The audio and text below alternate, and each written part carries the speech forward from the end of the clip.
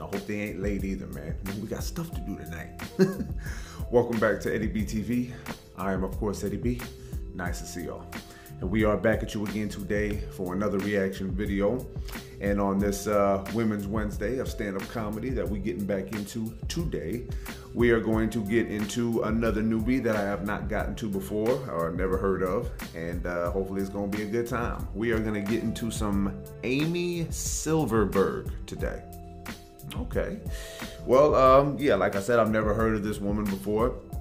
I don't know what her comedy is like, don't know anything about her at all. Just know that when I see a title that sounds a little bit intriguing, I'm gonna go ahead and see what it's all about. And we got one to get into today.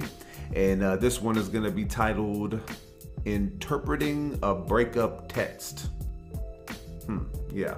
Now I know why I picked this one. I have no idea what the hell that title means. I mean, it sounds pretty explanatory, but this is comedy, so you know it's probably gonna have a couple hard right or hard left turns, but we're gonna figure it out. So Amy Silverberg, you are on deck for a review and reaction, and let's go ahead and get into it. Amy Silverberg with Interpreting a Breakup Text. And if you like this reaction, please pull on the like button for me one time. Subscribe to the channel, ring that bell, and of course, leave a nice comment for your boy. Constructive critiques, leave a nice suggestion or a request, and throw a couple jabs, jokes, zingers at me. Friendly dialogue, no drama here. All right, just letting y'all know what the deal is.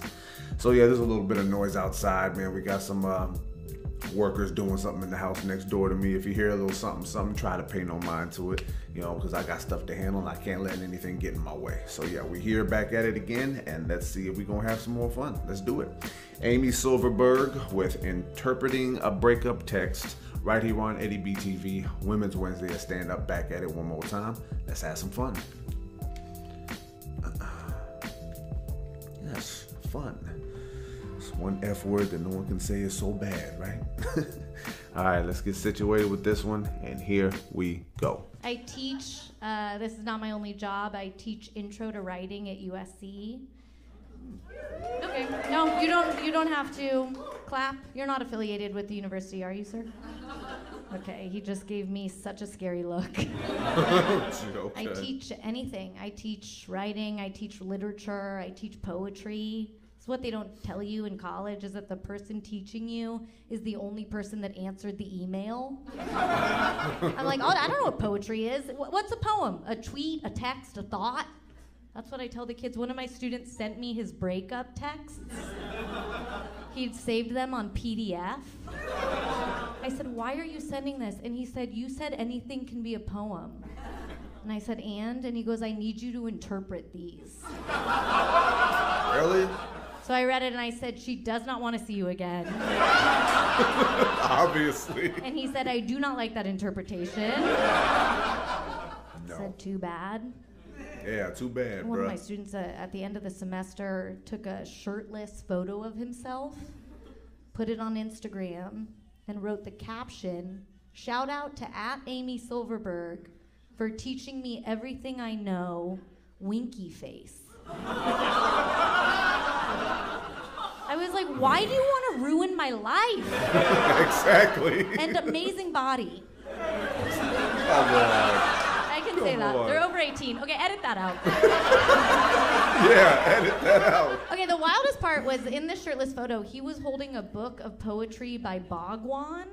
That's the cult leader from Wild Wild Country. I was like, dude, I did not assign that, but I will read it.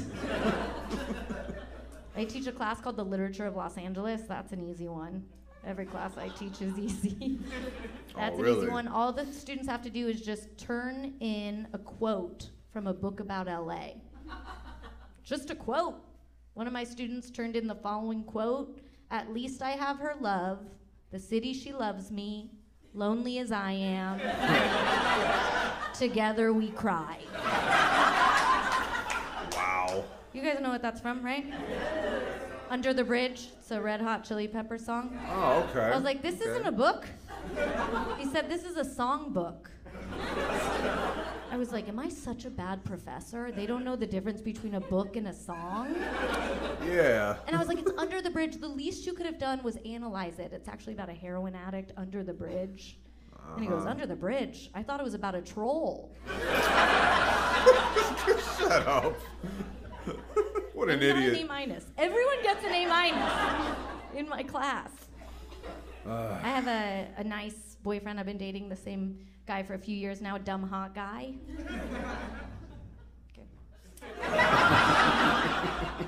Nice guy. He works for a professional lacrosse league, job I didn't believe was a job till he insisted. Thought we had nothing in common. On our first date, I was telling him how important books are to me, reading, writing, and he goes, ugh, reading makes my eyes tired. Like, this is great. I'm sure we'll find something to connect on. He has a lot of abs, and I was like, well, working out makes my body tired. And he goes, how about this? I'll train you how to work out, and you train me how to read. Wow, I was like, are you fucking illiterate? And why am I excited by that? Yeah, why?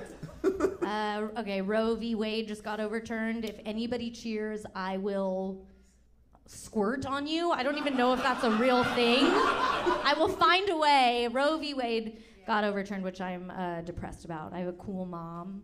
My mom texted me. She goes, listen, you ever need an abortion? I have 100 places I could take you any day of the week. Damn. But I was like, 100 places. Also, my mom lives in Orange County, and she goes, 110. Tell your friends. And then just text me 5 minutes later, any day of the week. I'm like, do you work for Big Abortion? Who is paying you? Thank you very much. I'm Amy Silverberg. Give it up for your husband. Oh, okay. All right. Yeah, well, that was an interesting bit right there.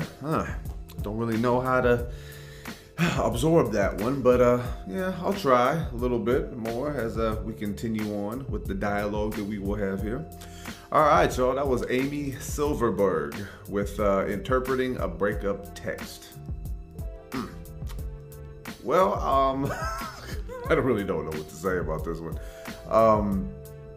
First of all, man, straight up, if you are a teacher, professor, anything like that, make sure that you're teaching things that are real, first of all, things that aren't easy, second, and third, something that actually smart, aspiring students want to actually become professional. I don't even know if I said that right yet. I didn't go to college, as you can clearly see. But I don't know, man. I just think it's funny how the new times that we live in, a lot of young kids seem to think that they're like a lot smarter than people from the past. I don't really look at it that way, to be honest with you. I just think that things are different in how you learn, but I just think that the way that we learn has made us a little bit dumber. But if I'm wrong about that, somebody school me. I'm pretty dumb myself, so what do I know? But you know, I think that I don't like it, really, the idea of teachers and students being so, like, you know, spending too much time with one another, or even that kind of access to one another. I think that's kind of creepy. I think that the way the internet is and social media has allowed that to happen, and it's not a really good look, in my opinion. But yeah, as long as the teachers keep their hands to themselves, I'm pretty sure it might be okay. Men and women, you know, we already know that the dudes can be creepy, but it's not as much publicized that the women are pretty creepy as well. But what she said in there and got a laugh kind of like registered with me a little bit. Like me, I read, I write, I spell, and I, understand that stuff very, very well. But the thing is, I don't read often at all because it's not really stimulating to me. I know that people will say something to the effect of, well, you don't have any depth as a human being, you have no imagination. I'm just like, well, that is your opinion and you are entitled to have it. But nah, it's just, once I figured it out, you know what I mean, how to read, write, and all that, I became just more stimulated by visual things, it's just, it's like I see things on movies and TV shows, and that just seems more stimulating. Doesn't mean I don't know how to fucking read, man. I like to ingest my information from other places, man. I read a book or two ever so often. It's just not my number one go-to thing to do. And I don't think that's really a big problem, but If you're somebody who doesn't know how to read, then I'd say you got a problem, because now not only do you lack depth when it comes to that, but then what is it that you think you're processing by what you're watching on TV anyway? You know, that's just kind of like the little thin line, you know what I mean, and a little lack of balance when it comes to that. But yeah, man, I think that, you know, this bit right here just kind of lacked the humor, really. I mean, she was a pretty funny woman, you know. I'm not gonna say she wasn't funny, but it's just like, it was kind of like an awkward bit, you know, in a way. But one thing about me when it comes to school is that school is a very scary place for me, because I didn't thrive in school. It was like the worst thing that ever happened to me. You know, I had the worst times of my life in school, believe it or not. And it's just like I have a complex about it. You know, I didn't really get everything that I was supposed to get from school, which is another dangerous thing. But hey, I managed to pick up some pieces as I grew up and, you know, rounded out some things, smoothed some things out. And I like to think I'm pretty okay. At least I hope so. But other than that, man, there's not really much to unpack with this one, other than the last thing. I am not a woman, so obviously anytime a dude comments on anything that has to do with Roe v. Wade, abortion, or women's rights or anything, we're looked at as demons or idiots or whatever. So, you know, I'll just say, hey, I ain't got shit to do with me. But to have a mom say that she knows 100 different places to get an abortion, I mean, like, hey, man, we need to rely on these old school women, man. School us, make sure we have well, not us, we, who am I talking about? Make sure the ladies have something to fall back on, so that way it's not such a harsh, even more harsh reality about the women's rights that are being taken away. But I got many ways to express my feelings on that, but I'll pump my brakes on that until a later date, you know, when I have a little bit more of a bigger audience. But very funny. I mean, not so many jokes, just like, you know, a few little tidbits of information about certain things that she does. She says that she teaches, so how do you go from teaching to being a comedian, you know? Is that really an exclusive thing, you know, that I'm not aware of? Are very many teachers comedians? I don't know. Somebody school me on that. But yeah, pretty interesting bit, you know. Amy Silverberg's a pretty funny woman. I like how she came at the topic she came after. And who knows, if there's anything else from her that I can get into one day, I think I'd like to tackle it. So yeah, round of applause, Amy Silverberg. Obviously, I don't have the sophisticated mind to, you know, process your comedy, you know, to the best of my abilities, because I'm kind of a numbnut. But yeah, I think a lot of what you had to say in there was pretty funny, and can't wait to get to another clip from you. So I'm gonna go ahead and cut it off right there. One more time, Amy Silverberg with Interpreting a Breakup Text. And if you like that reaction, please put on the like button for me. One more time, subscribe to the channel, ring that bell, and of course, as always, leave a nice comment for your boy. Constructive critiques, leave a nice suggestion or request, and throw a couple jabs, jokes, and zingers at me. Friendly dialogue, no drama here, all right? Don't need any of that, so please keep that in mind when you watch this channel. So yeah, this is gonna be Eddie B TV, wrapping this one up. One more again here. Interesting bit, you know, for Women's Wednesday today. It's like I told you, I come after titles of bits as opposed to like knowing the community. I like to get to know as much new stuff as I can, but sometimes I'll run into a few walls.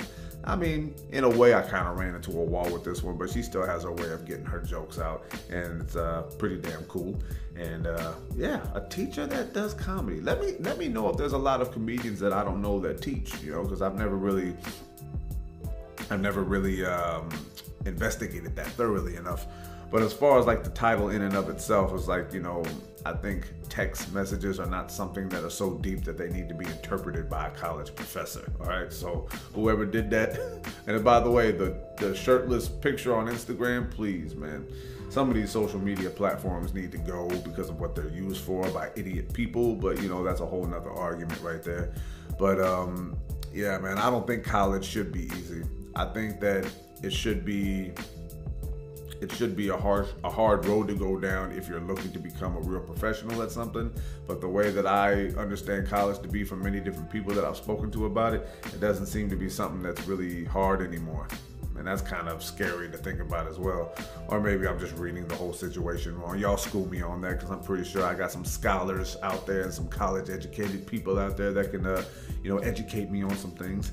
And hopefully you guys do that without clowning me too much. I mean, throw a couple jokes at me, like I say, man, but don't rub it in too much, man, because I got feelings too. So yeah, thank y'all for tuning in.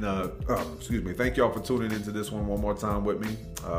Maybe there's another one from Amy Silverberg in the future that might have a few more different jokes. You know, the subject matter seems to be pretty deep for numbnuts like me, but hey, man, can't win them all, can ya? So yeah, thank y'all for tuning in, and until next reaction, love and appreciate y'all.